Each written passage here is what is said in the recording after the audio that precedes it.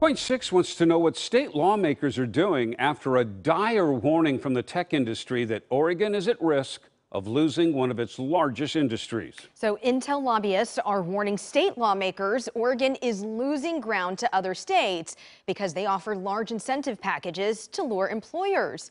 Well, Brandon Thompson is live now. And Brandon, I know you found a lot of people are really pointing to the state on this issue. Yeah, that's because the federal government is dangling billions of dollars to spur the semiconductor industry, and because other states are doing the same, Intel reps say Oregon needs to take that approach or it risks falling behind. One of Oregon's largest employers sending a message to state leaders. In a message to Intel lobbyists say, quote, if Oregon chooses not to compete with other states or if we do not offer competitive incentive packages, Oregon could miss out altogether. And that, quote, our window to compete with other states for these dollars is right now. There's a whole program of work that our state, we think, needs to take on to be attractive in a way that Ohio or New York or other states has. Ohio leveraging nearly $2 billion for Intel's $100 billion campus. Just this week, New York inking a deal with Micron, leveraging over $5 billion in incentives for its $100 billion semiconductor plant.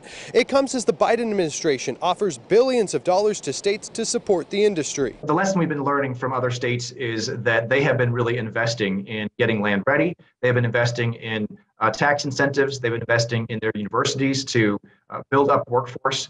Shaw says Metro has urged the state to consider tax incentives. Coin 6 took the issue to the governor candidates. Republican candidate Christine Drazen says we need leadership at the executive level that is prepared to advocate for reforms that will result in real, lasting change while also protecting other industries. Democratic candidate Tina Kotek says, I will support direct and ongoing funding for workforce development and partner with community colleges and registered apprenticeship programs. And unaffiliated candidate Betsy Johnson's campaign says we don't need more letters, reports, and studies that don't go anywhere. We need leadership and action now, as governor she'll personally recruit these jobs and find the land and cut the taxes. Oregon has an opportunity as an existing leader in the semiconductor industry. So we have reached out to Governor Kate Brown's office several times on this and have not heard back as of tonight. Reporting live in downtown Portland, Brandon Thompson, Coin 6 News. Brandon, thank you.